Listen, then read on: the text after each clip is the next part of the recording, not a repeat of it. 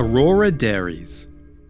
Aurora Dairies operates 28 dairy farms with approximately 200 employees. Back in 2018, we had 2 quad bike incidents and 1 side-by-side incident. Not serious injuries, but injuries that did require surgery. And so we went through a review, I guess, of vehicles on farm. When we consulted with our farm managers and our farm teams, their main concerns in the use of quad bikes as well. It's pretty clear speed and terrain are the leading cause of incidents. And so clearly this technology was able to reduce those risks. We put in what we call a GPS tracking device in our vehicles so we know exactly where our workers are. We know what speed they're doing. We've got what we call geo-fencing set up on the property. They've got a light on the dash of the motorbike and it flashes at them when they go into a no-go zone, and that then sends a message to myself, the manager. Then you can approach that worker and have a conversation. There's a little black box under the seat of the motorbike because it's got a micro switch in it. When it rolls over, the micro switch goes off and it triggers a message, you've had a rollover. And they've got a distress button on the motorbike where if they do get stuck, they can push the distress button and it alerts you straight away. Beforehand, someone could have been down the back of the paddock, rolled a motorbike on top of themselves, and we wouldn't have known. There's been reduced accidents on quad bikes since we've brought all this stuff in. They're more aware of the safety things that we've got out there. They follow in the guidelines a lot better. They're not putting themselves at risk. Yeah, we have a huge safety culture at Aurora. Our motto is safety first, what's the rush? It genuinely is the #1 priority. Safety comes first. This was a pretty big project, and the way in which all of the people that were involved worked together, collaborated, and took responsibility for driving the outcome, incredibly proud of what was achieved. It's unstoppable. You know, we're just going to keep driving it, keep bringing new things in, keep making our workplace safe.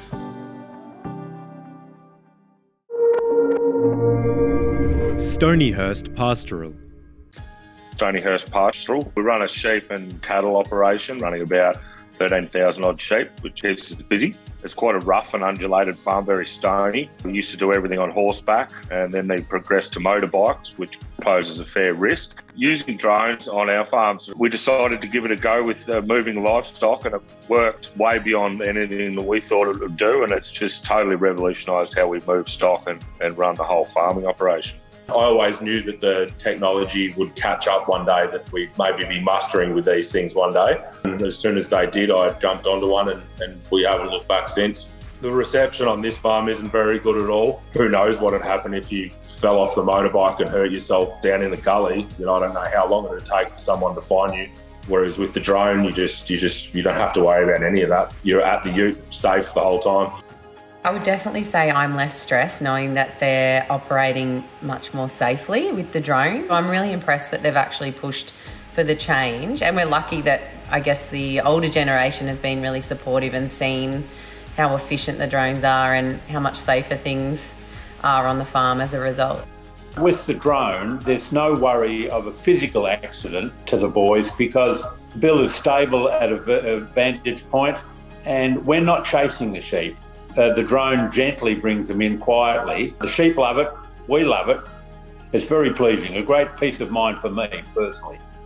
It's just shown, you know, how technology's just changing the way of farming and safety. The improvements on this place is just second to none, so I can't see why, you know, other people wouldn't jump on board with it.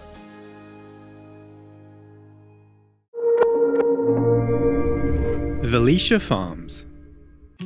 So Velisha Farms is a horticulture business. We've been here in Werribee South for 3 generations, so about 80 years. I took the business over about 4 years ago. When I took over the business, I knew there were issues around safety, around a lot of different things. One of the things we identified was language barriers. So the older processes of training were really all about induction checklists. Somebody sits in a room, they're spoken to, they are asked to tick, yes, I understand, and sign their name on a sheet. How do you know that the person that can't speak English all that well, how do you know they understand what the requirements are. What we did is we gave them opportunities to have English lessons, and we've created this induction program that we're really quite proud of. It's able to be on a phone, it's able to be on a computer, and using pictures and using videos and making toolbox that are relevant to people. It starts bringing everyone into a conversation. Pictures speak 1,000 words.